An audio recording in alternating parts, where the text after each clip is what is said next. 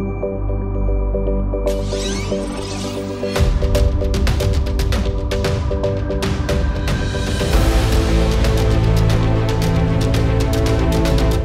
the spot, we have Harisree Asokan.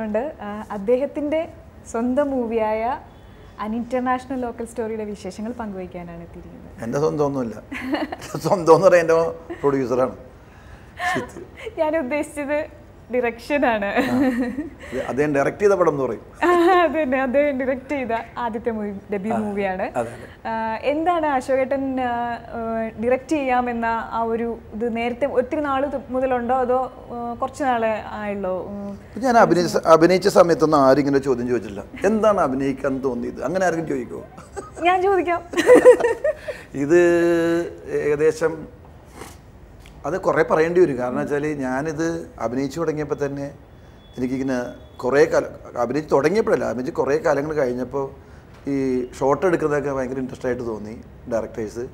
പിന്നെ ഈ ഡയറക്ടേഴ്സായിട്ട് എനിക്ക് എപ്പോഴും ഭയങ്കര അടുപ്പമുണ്ടാവും. ഞാൻ അവരെ എനിക്ക് ഭയങ്കര ഇഷ്ടമാണ്, ക്യാമറമാൻ ഡയറക്ടേഴ്സ്. അപ്പോൾ അവർ അസോസിയേറ്റ്, അവർ സ്ക്രിപ്റ്റ് റൈറ്റേഴ്സ്, ഇവരൊക്കെ ഇങ്ങനെ എഴുതുന്നതും പിന്നെ നമ്മളൊരു ഇംപ്രമൈസ് ചെയ്യുന്ന ചില സീനുകളൊക്കെ അത് കൊള്ളാം, അങ്ങനെ പറഞ്ഞു, അതിപ്പോൾ ഇങ്ങനെ ആയിക്കോട്ടെ എന്ന് പറയാം, അങ്ങനെ ഇങ്ങനെ അങ്ങനെ ഈ തുടങ്ങുന്നത് തന്നെ ഇവിടെ നിന്നല്ല. സിദ്ദിഖ് ലാലൊക്കെ സിനിമ ചെയ്യുന്ന സമയത്ത് തുടങ്ങി അവരുടെ ഡിസ്കഷനും കാര്യങ്ങളിലൊക്കെ ഉണ്ടായിരുന്നു ഞാൻ. വെറുതെ അവിടെ പോയിരിക്കും. അപ്പോൾ അവരുടെ ഓരോ സംഭവങ്ങൾ അങ്ങനെ പറഞ്ഞാൽ ഇങ്ങനെ പ്രശ്നമാവില്ലേ, അതിങ്ങനെ പറയുന്നില്ലേ നല്ലത് എന്നൊക്കെ പറയുന്നതൊക്കെ നമ്മുടെ തലയിൽ ഇങ്ങനെ കിടപ്പുണ്ട്. അപ്പോൾ അവിടെ നിന്നേ ഉണ്ട്. പക്ഷെ ഞാൻ ആലോചിക്കുമ്പോൾ ചിലപ്പോൾ അതൊക്കെ ഇപ്പോൾ ആലോചിക്കുമ്പോഴാണ് എനിക്ക് തോന്നുന്നത് അതൊക്കെ ഇങ്ങനെ അതിനു വേണ്ടി ഇങ്ങനെ കേട്ടതുപോലെ തോന്നുന്നുണ്ട്. അപ്പോൾ ആ ഒരു ഇൻസ്പിറേഷനൊക്കെ നമ്മുടെ തലയിൽ ഇങ്ങനെ കിടക്കുന്ന ആ സംഭവങ്ങളും പിന്നെ നമ്മളിങ്ങനെ ഈ അഭിനയിച്ച് തുടങ്ങിയ കാലഘട്ടങ്ങളിൽ ഇങ്ങനെ കുറേയെന്ന് പറയുന്നത് നമ്മൾ കണ്ട് അത് അതിനു വേണ്ടി കണ്ടതല്ല, നമ്മളറിയാതെ ഇങ്ങനെ കണ്ട് നമ്മുടെ മനസ്സിലിങ്ങനെ പറഞ്ഞിട്ടുണ്ട്. ഞാൻ ഷോട്ട് കഴിഞ്ഞാൽ ഈ സെഷൻ കഴിഞ്ഞാൽ കൗണ്ടർ സെഷൻ എടുക്കണമല്ലോ, പിന്നെ ആ ട്രോളി ഷോട്ട് കഴിഞ്ഞാൽ ട്രോളി ആ മൂവ്മെൻ്റ് ഉണ്ടെങ്കിൽ ആ ട്രോളി നിൽക്കുമ്പോഴും നിൽക്കണമല്ലോ, പിന്നെ അതിൽ ക്ലോസ് ട്രോളിയിലാകാൻ പറ്റും. അങ്ങനെയൊക്കെ കുറേ ഷോട്ടുകളൊക്കെ നമ്മുടെ മനസ്സിൽ അപ്പോൾ ഇങ്ങനെ വരില്ലേ എന്നൊക്കെ നമുക്കറിയാം. അങ്ങനെയൊക്കെ തന്നെയാണ് അവർ എടുക്കുന്നത്.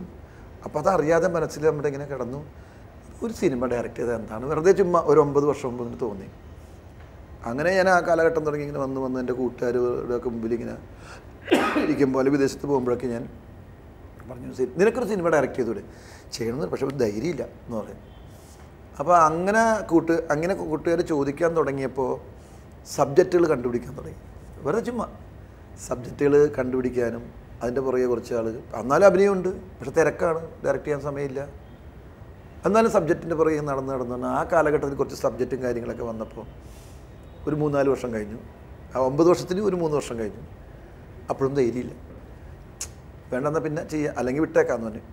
വീണ്ടും അതിങ്ങനെ വന്ന് ഇപ്പം ഞാനൊന്ന് ഒരു സബ്ജക്റ്റ് അങ്ങനെ എഴുതിയാലാന്നിങ്ങനെ ആലോചിച്ചു. അങ്ങനെ 1-2 ത്രെഡുകൾ എൻ്റെ മനസ്സിലുണ്ടായിരുന്നു.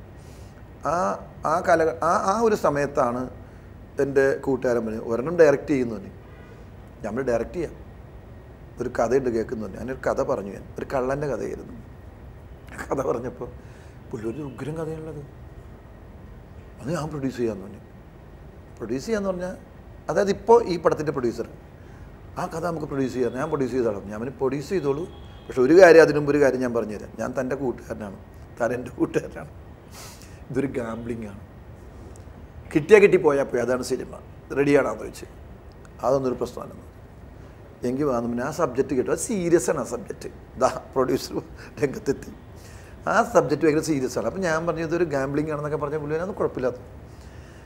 അങ്ങനെ ആ സബ്ജക്റ്റ് ഞങ്ങൾ കുറച്ച് ദിവസം ഇങ്ങനെ പ്ലാൻ ചെയ്ത് വന്നപ്പോഴാണ് ഇതിൻ്റെ തന്നെ പുള്ളിയുടെ പ്രൊഡ്യൂസറിൻ്റെ കൂട്ടുകാരൻ ഒരു വേറെ സബ്ജക്റ്റ് കേട്ടു. അതാണ് ഈ സബ്ജക്റ്റ്. കേട്ടപ്പോൾ അദ്ദേഹം എന്നെ വിളിച്ചു, ഞാനൊരു സബ്ജക്റ്റ് കേട്ടിട്ടുണ്ട്, അതൊന്ന് കേട്ടു നോക്കുന്നുണ്ട്. അങ്ങനെ ആ സബ്ജക്റ്റ് കേട്ടപ്പോൾ ഫുൾ ഹ്യൂമർ ചെയ്യാൻ പറ്റിയൊരു സബ്ജക്റ്റാണ്. മാത്രമല്ല മറ്റേ സബ്ജക്റ്റ് നമുക്ക് ഹ്യൂമറിലൂടെ പറയാൻ പറ്റില്ല, അതിൻ്റെ അകത്ത് സ്ട്രോങ് ഒരു എലിമെൻറ്റ് കിടപ്പുണ്ട്, അതുമ്പോൾ തൊടാൻ പറ്റില്ല, അത് വിട്ടിട്ട് നമുക്കൊന്നും പറയാൻ പറ്റില്ല. അപ്പോൾ ഞാൻ അദ്ദേഹത്തെ വിളിച്ചിട്ട് പറഞ്ഞു, ഇങ്ങനെ അവരുടെ കൂട്ടുകാരനൊരു പ്രൊഡ്യൂസറിൻ്റെ കൂട്ടുകാരൻ സബ്ജക്റ്റ് പറഞ്ഞു, ഫുൾ ഹ്യൂമറിൽ പിടിക്കാൻ പറ്റിയതാണ് എന്ന് പറഞ്ഞു. ഈ 2 സബ്ജക്റ്റും സിദ്ദിഖ് ലാലിനോടും പറഞ്ഞു. സിദ്ദിഖ് പറഞ്ഞു, നീ ഇപ്പോൾ ചെയ്യേണ്ടത് ഹ്യൂമർ ട്രാക്ക് ഈ സബ്ജക്റ്റാണ്, കാരണം നീ ഒരു തമാശക്കാരനാണ്, പിന്നെ തമാശക്കാരനായിട്ടാണ് സിനിമയിൽ എല്ലാവരും കണ്ടേക്കണം, ഇത് ചെയ്താൽ മതി എന്ന് പറഞ്ഞു. അങ്ങനെ ഞാൻ അത് ആ സ്ക്രിപ്റ്റ് റൈറ്ററോട് പറഞ്ഞു, ആദ്യത്തെ സ്ക്രിപ്റ്റ് റൈറ്റർ പറഞ്ഞു കുഴപ്പമില്ല നമുക്കത് ചെയ്യാമെന്ന് പുള്ളിയും പറഞ്ഞു. അങ്ങനെയാണ് ഈ സിനിമയിലേക്ക് ഞാൻ വരുന്നത്. പിന്നെ ഇതിൻ്റെ പുറകെ ഒരു 2 വർഷമായിട്ടുള്ള ഒരു പ്രയത്നമാണ് ഇവിടം വരെ എത്തിച്ചേക്കുന്നത്. 2 വർഷം മുമ്പ് തുടങ്ങിയ ഒരു പ്രയത്നമാണ് ഇപ്പോൾ ഒരു സാക്ഷാത്കാരം ആയി വന്നിരിക്കുന്നത്. അശോകേട്ടൻ പറഞ്ഞല്ലോ, സിദ്ദിഖ് ലാൽ സാർ പറഞ്ഞു ഇപ്പോൾ ഒരു തമാശക്കാരനാണെന്ന് പറഞ്ഞത്. എനിക്ക് തോന്നുന്നു കുറേ വർഷങ്ങൾക്ക് മുമ്പ് അശോകേട്ടൻ ദൂരദർശനിൽ ഒരു സീരിയൽ ചെയ്തിട്ടുണ്ടായിരുന്നില്ലേ? സിനിമയിൽ വരുന്നതിന് ടെലിഫിലിം.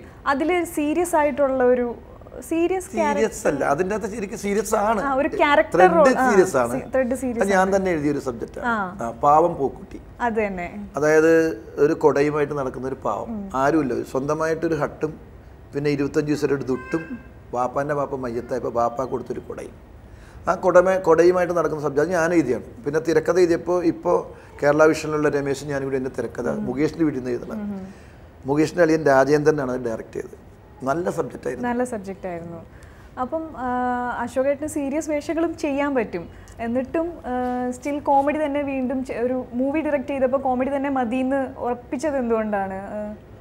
അത് ഞാൻ താടി പഠിച്ച് കുറേ സിനിമയിൽ അഭിനയിക്കട്ടെ എന്ന് ചോദിച്ചു.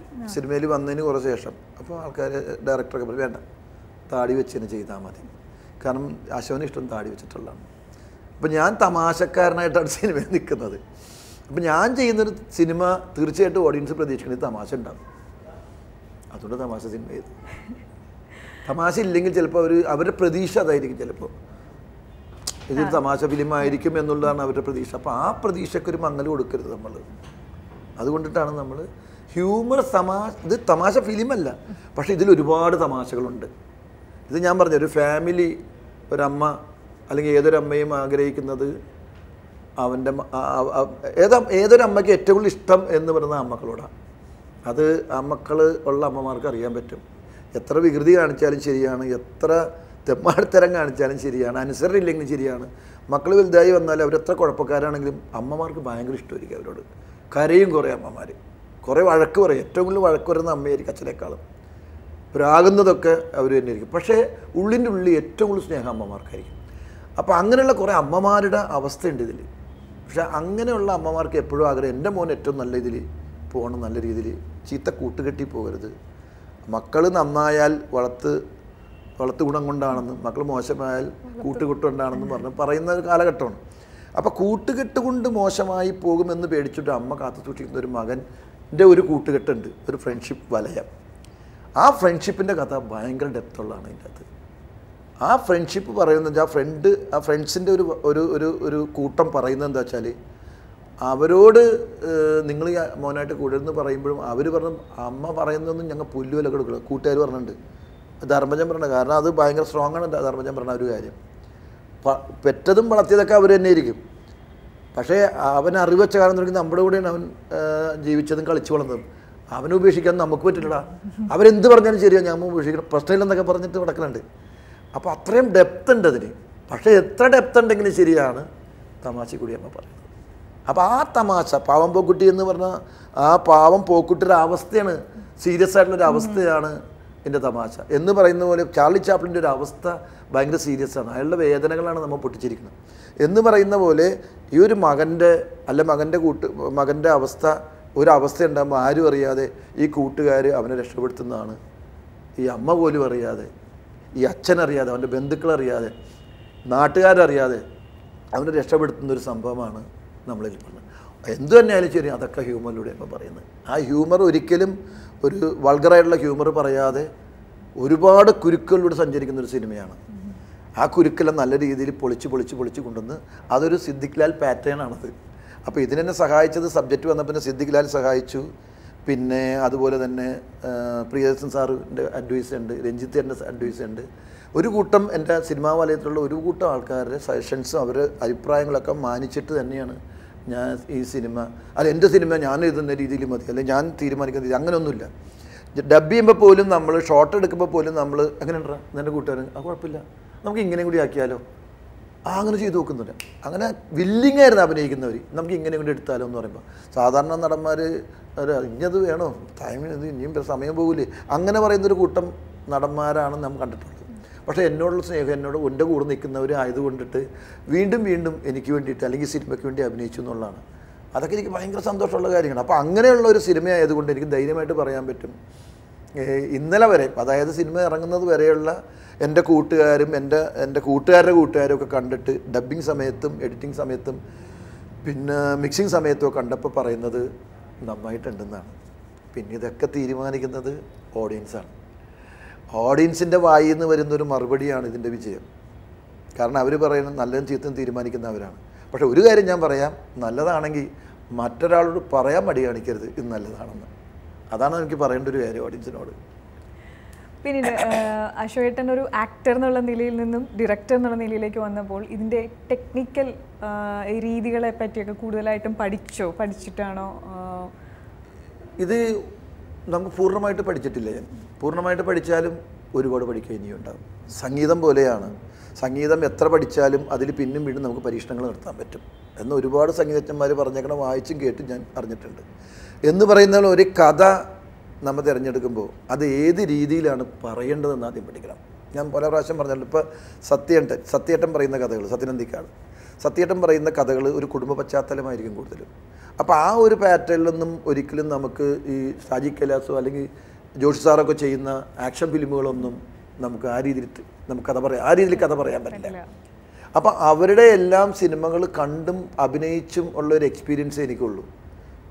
അങ്ങനെ ഒരുപാട് സിനിമകൾ കണ്ടും അഭിനയിച്ചുള്ളൊരു എക്സ്പീരിയൻസ് വെച്ചിട്ടുള്ളൊരു ആ എക്സ്പീരിയൻസ് വെച്ചിട്ടാണ് ഞാൻ ഈ സിനിമയുടെ അടിത്തറ തുടങ്ങിയിട്ട് വന്നേക്കണത്. അങ്ങനെ തന്നെയാണ് ഈ സിനിമ ഞാൻ കൊണ്ടുവന്നേക്കണത്. തീർച്ചയായിട്ടും അതിൻ്റെ ഒരു മോശം പറയാനായിട്ട് ആരും ഇതുവരെയും പറഞ്ഞില്ല, സ്റ്റുഡിയോയിൽ കണ്ടവർ പോലും. അപ്പോൾ ആ ഒരു സന്തോഷം സമാധാനം മനസ്സിലായി. ഇനിയിപ്പോൾ ഓഡിയൻസ് പറയണത് അങ്ങനെയാണ് ഞാൻ സിനിമയിൽ ഇത് ഡയറക്റ്റ് ചെയ്യണം എന്നുള്ളൊരു ഇതിലേക്ക് വരാനും അതിൻ്റെ ബേസിക്കലി കുറേ കാര്യങ്ങൾ പഠിച്ചത്. അതിപ്പോൾ എത്ര പഠിച്ചാലും ശരിയാണ്, നമ്മുടെ ഇഷ്ടത്തിന് നമുക്ക് സിനിമ ഡയറക്റ്റ് ചെയ്യാം. അതിൻ്റെ കണ്ടൻറ്റ് അല്ലെങ്കിൽ അതിൻ്റെ തിരക്കഥ അനുസരിച്ചിട്ട് തന്നെ നമുക്കിത് എങ്ങനെ പറയേണ്ട സിനിമയാണ് എന്ന് ആദ്യം മനസ്സിലാക്കി നമുക്ക് ചെയ്യാവുന്ന കാര്യങ്ങളാണ്. അതിൽ കുറച്ച് പഠിക്കാറുണ്ട്. ഇനി നമുക്ക് ഇതിൻ്റെ ക്യാമറ, മ്യൂസിക് ആ വിഭാഗങ്ങളിലേക്ക് ക്യാമറ ആൽബിയാണ് ചെയ്തിരിക്കുന്നത്. അതുപോലെ തന്നെ ആൽബി ഒരുപാട് ഹിറ്റ് സിനിമ ചെയ്തു. ഇപ്പോൾ വളരെ അടുത്ത കുടുംബ സുഹൃത്താണ് ഞങ്ങളുടെ, ലാലിൻ്റെ കസിനാണ്. അതുകൊണ്ട് തന്നെയാണ് ആൽബിനെ ഞാൻ ഈ പടത്തിലേക്ക് വേണം നിർബന്ധം പിടിച്ച ഒരാളാണ്. ആൽബിക്ക് സമയം ഉണ്ടായില്ല, എന്നിട്ട് പോലും എന്നെ ഒന്ന് സഹായിച്ചു. ഇനിയിപ്പോൾ തെലുങ്ക് ചെയ്യാൻ പോകും. അത് വലിയൊരു പടമാണ് ചെയ്യാൻ പോകുന്നത്. അദ്ദേഹത്തിന് ആ ഒരു തെലുങ്ക് പടം ചെയ്യുമ്പോൾ ഇവിടെ 3 മലയാള പോലായിട്ട് പോയി. അപ്പോൾ അതെന്നോട് പറഞ്ഞ് ജോർജ് സാറിൻ്റെ പടം വരെ ആ പടത്തിന് വരെ വിളിച്ചു എന്ന് പറഞ്ഞു. ഞാൻ പറഞ്ഞ് നല്ലതിനാണെന്ന് കരുതുക. എത്രയോ സിനിമകൾ വിട്ട് നമ്മൾ ചില സിനിമകൾ ചെയ്യുന്നു, നല്ലതിനാണെന്ന് കരുതുക. പിന്നെ സംഗീതം എന്ന് പറയുന്നത് നമ്മുടെ സംഗീതത്തിൻ്റെ ഉസ്താദ് എന്ന് വിശേഷിപ്പിക്കപ്പെടുന്ന ഗോപി സുന്ദറാണ് ഒരു പാട്ട് സംഗീതം നൽകുന്ന ലവ് സോങ്. ഗംഭീരമായിട്ടുണ്ട്, നന്നായിട്ട് പിക്ചറീസ് ഉണ്ട് അത്. പിന്നെ അതിന് റീ റെക്കോർഡിങ്ങും ഗോപി സുന്ദർ തന്നെയാണ്. നാദിർഷ ഒരു പാട്ട് സംഗീതം ചെയ്തിട്ടുണ്ട്. അത് നാദിർഷ, ഞാനൊരു പടം ഡയറക്റ്റ് ചെയ്താലും നാദിർഷയുടെ ഒരു പാട്ട് വേണം എന്ന് നിർബന്ധമുള്ള ഒരാളിനോട് നാദിർഷ ചെയ്തിട്ടുണ്ട്. പിന്നെ അതുപോലെ അരുൺ രാജ് ഒരു പഴയ ബോംബ് ഇല്ല നാദിർഷ സംഗീതം ചെയ്തു. നാദിർഷയുടെ പാട്ട് പാടിക്കുന്ന അഫ്സലാണ്. അതുപോലെ അരുൺ രാജിൻ്റെ പടം ഒന്ന് ഗ്രോത്ത്, അത് ടൈറ്റിൽ സോങ് ആണ്. അത് ടൈറ്റിൽ സോങ്ങത്തിൻ്റെ കഥ പറയുന്നുണ്ട് നമ്മൾ. അപ്പോൾ അതുകൊണ്ട് അരുൺ രാജ് ചെയ്തിരിക്കുന്നത് പഴയ ബോംബ് കഥയിലെ പാട്ട് ചെയ്ത ആളാണ്.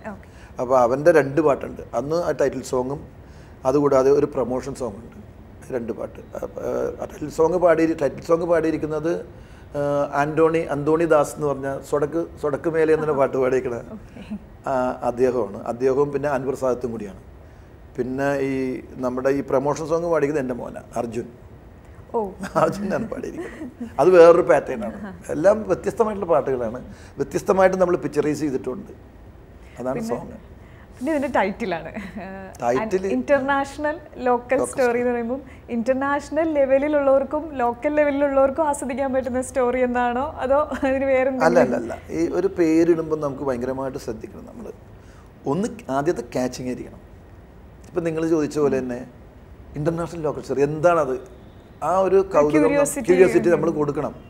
അത് പേരിലുണ്ടാവണം. മാത്രമല്ല ഞാൻ ചെയ്യുമ്പോൾ എന്തോ ഉണ്ടല്ലോ എന്നൊരു തോന്നലുണ്ടാക്കും. മറ്റൊന്ന്, ഈ സിനിമയുടെ കഥയുമായിട്ട് വളരെ ബന്ധമുള്ള പേരാണ്. കേട്ടാൽ നമുക്ക് തോന്നും ഇത് ഇന്റർനാഷണൽ ലോക്കൽ സ്റ്റോറി. എന്തത് ഇന്റർനാഷണലിൽ തുടങ്ങിയിട്ട് ലോക്കലിൽ ഒന്ന് തീരുന്നൊരു സബ്ജക്റ്റാണ്. അതുകൊണ്ടാണ് അങ്ങനെ കണക്ട് ചെയ്തത്. ഒന്ന് അങ്ങനെ. മൂന്നാമത്തെ കാര്യം എന്ന് പറഞ്ഞാൽ ഇത് എഴുതുമ്പോൾ ഫോണ്ട് കറക്റ്റാക്കി എങ്ങനെ വേണമെങ്കിലും ഫോണ്ട് കൊണ്ടുവരാൻ പറ്റും നമുക്ക്. അങ്ങനെ മൂന്ന് ഗുണങ്ങൾ ഈ പേരിനുണ്ട്. അതുകൊണ്ടാണ് ഈ പേര് നമ്മൾ ഇട്ടത്. ഞാൻ പറഞ്ഞു നേരത്തെ, ഈ സിനിമ നിങ്ങൾ കാണണം. എൻ്റെ ഒരു അപേക്ഷയാണ്. കാരണം എന്നെ ഇഷ്ടപ്പെടുന്ന എൻ്റെ സിനിമകൾ പഞ്ചാബി ഹൗസ്, പറക്കുംതളിക, CAD മൂസ, കൊച്ചി രാജാവ്, അങ്ങനെ ഒരുപാട് സിനിമ, പാണ്ടിപ്പട, അങ്ങനെ ഒരുപാട് സിനിമകൾ നിങ്ങളുടെ മനസ്സിലുണ്ട്. പറഞ്ഞാൽ ഞാൻ കുറേ നേരം അതിനു വേണ്ടി പറയേണ്ടി വരും. ആ സിനിമകളിലൂടെയാണ് നിങ്ങളൊക്കെ എന്നെ വളർത്തി ഇതുവരെ എത്തിച്ചത്. അപ്പം ഞാൻ ആദ്യം ചെയ്യുന്ന ഞാൻ സംവിധാനം ചെയ്യുന്ന ആദ്യ സിനിമ ആൻ ഇൻ്റർനാഷണൽ ലോക്കൽ സ്റ്റോറിയാണ്. നിങ്ങളിത് കാണണം. കണ്ടാൽ മാത്രം പോരാ, കണ്ടിട്ട് നല്ലതാണെങ്കിൽ നിങ്ങൾ മറ്റുള്ളവരോട് പറയണം. അത്രയും വലിയൊരു പരസ്യം എനിക്ക് സിനിമയിൽ വേറെ എങ്ങൊന്നും കിട്ടില്ല. നിങ്ങളുടെ മൗത്ത് പബ്ലിസിറ്റിയാണ് ഒരു സിനിമയുടെ, ഏത് സിനിമയുടെയും ഏറ്റവും വലിയ വിജയം എന്ന് പറഞ്ഞാൽ ഒരു പോസ്റ്ററോ അല്ലെങ്കിൽ ചാനലോ ഒന്നുമില്ല. ചാനലൊക്കെ ഇത് നിങ്ങളിൽ എത്തിക്കാനുള്ള, എന്നെപ്പോലുള്ള ആൾക്കാർക്ക് പറഞ്ഞ് എത്തിക്കാനുള്ള ഒരു മാർഗ്ഗമാണ് ചാനൽ എന്ന് പറഞ്ഞത്. പക്ഷേ നിങ്ങളുടെ മൗത്ത് പബ്ലിസിറ്റി ഉണ്ടെങ്കിൽ എന്താണെങ്കിലും ഈ പടം ഇഷ്ടപ്പെടും. നിങ്ങൾക്ക് ഇഷ്ടപ്പെട്ടാൽ ഇത് മറ്റുള്ളവർ പറഞ്ഞ് ഇത് നല്ല പടമാണെങ്കിൽ പറയുക, ഈ പടത്തെ ഒരു നല്ല സിനിമയാക്കി മാറ്റും. സിനിമ ഒരു വൻ വിജയമായി തീരട്ടെ അശോകേട്ടാ. എല്ലാവിധ ആശംസകളും. Thank you so much. Thank you.